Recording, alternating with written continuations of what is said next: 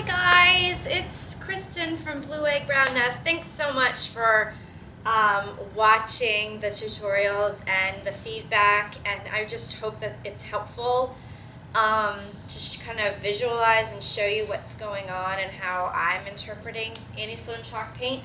I think the funniest comment I've heard from somebody is I have more paint on myself than the person, than the reader. And yes, it's always important to look wear your old paint clothes. I've even sacrificed some old UGG slippers to the process, but it's all worth it.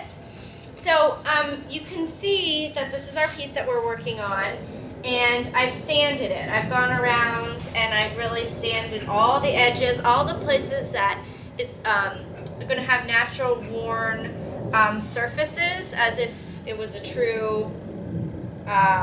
truly getting rubbed and truly getting brushed and antiqued. So every surface, every door, I've just really rubbed down. And obviously you're going to have a lot of dust and sand. So I have a big soft brush, the biggest one that I could find, because it makes quick work. And you just go around and you dust off all that dust that you just sanded off. Make sure it's clean because it will make a big difference. Because when you do the wax is obviously sticky, and you don't want little dust particles in your wax because you will see them. So basically go around your whole piece, make sure it's nice and clean at this point.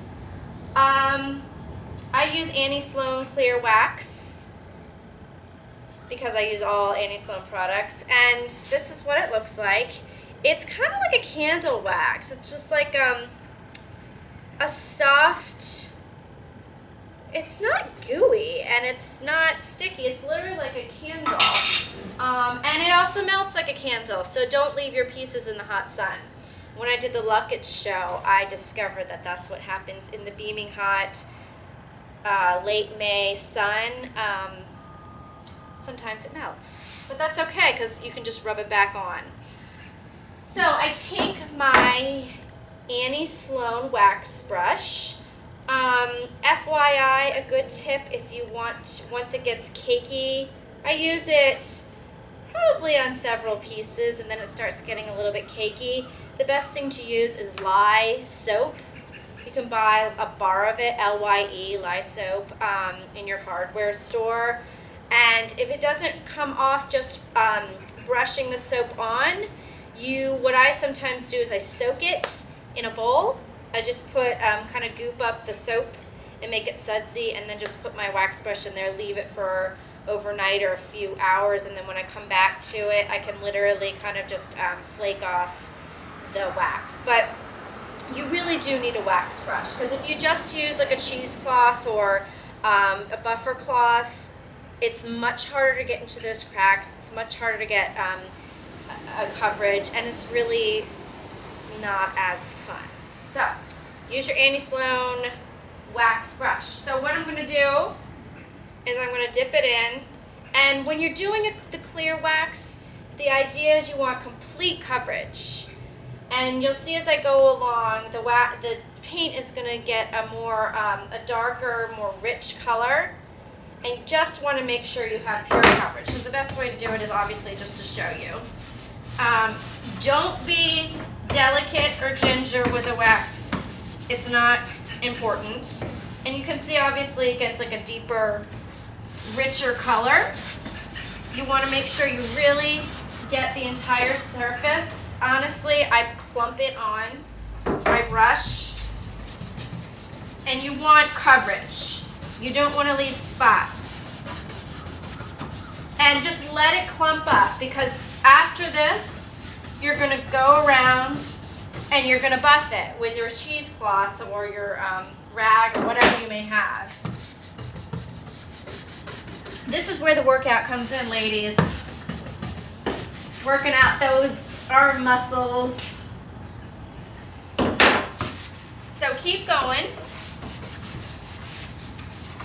You're going to do the whole thing.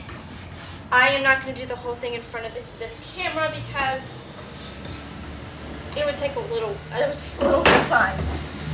You get the idea though. No need to be delicate. Sorry, that's the FedEx man going by. But today we have no screaming children, no one falling off bikes. Everyone's in school, it's good morning. So you get the idea. You just want to make sure you have total coverage. Then, what you're going to do after the clear wax goes on, you're going to take your cheesecloth or your drop cloth that you've cut up, or whatever it is, a dishcloth, let's not get fancy here, whatever you can find, and you're going to rub off that excess wax. See, I don't know if you can really see it, but you rub it off.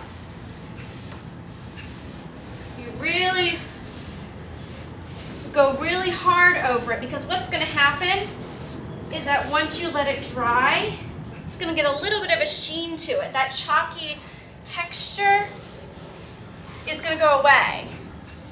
And that rough to the touch, it's not rough, but matte, more of that matte texture is going to go away. It's going to be smooth.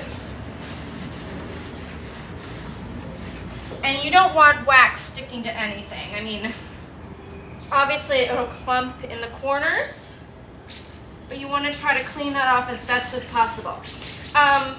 So you just want to go over your entire piece like that. And you see the color difference.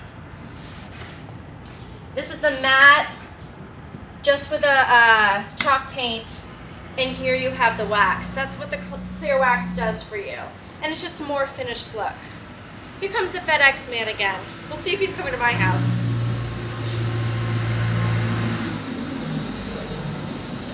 No, he's not coming to my house. Don't worry, DH. I have not ordered any new furniture or upholstery items. That's next week. Just kidding. So, important step is, again, what I found, and other painters might do it differently. I let the wax sit overnight. I let 24 hours go by. So I'm going to wax this entire piece, and then I'll come back to it tomorrow. Because I think it adheres, again, in my opinion, it adheres, it just gives it time to really, you know what I'm trying to say. It gives it time to really absorb into the wood and fully dry. Curate! That's it! It gives it time to curate. So the next time you see me, we are going to work on dark wax, which is, it might be the hardest part of the process because it's not straightforward. It's really left up to your interpretation of what you want the piece to look like. But it's fun, and you shouldn't get scared of it. We'll talk more about that later. But again, I use the Sloan dark wax. So, till then, thanks for watching.